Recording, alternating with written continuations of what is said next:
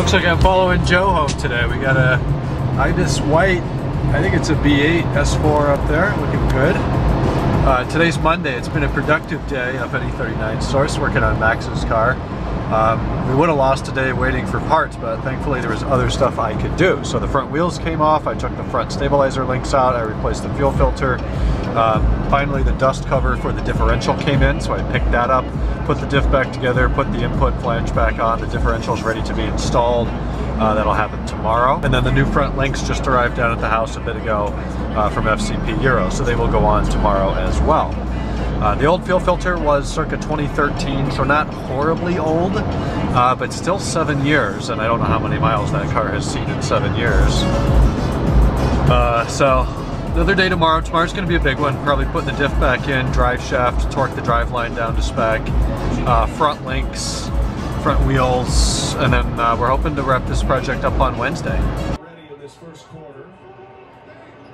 This is already his 7th free throw attempt. He's 6 of 7 from the foul line.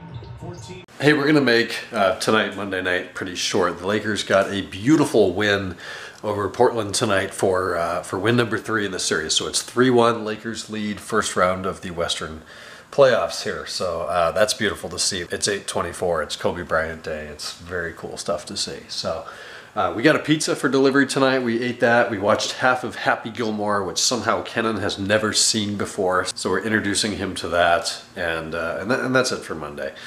Tomorrow we're going to be installing the front links, which are hopefully in this box. We're going to be working on Max's car. Actually, tomorrow is kind of a heavy lifting day. We should be doing front links, differential installation and torquing, subframe torquing, drive shaft installation, driveline torquing, center support bearing, front flex disc, CV joint to the differential. It's going to be a lot of stuff like that. Maybe exhaust tomorrow, maybe Wednesday, we'll find out. It's going to be a shop day tomorrow for sure. No game tomorrow night, so I'm going to be up there for the most of the afternoon and into the evening.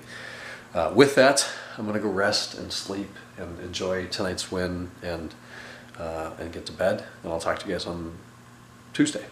Good night.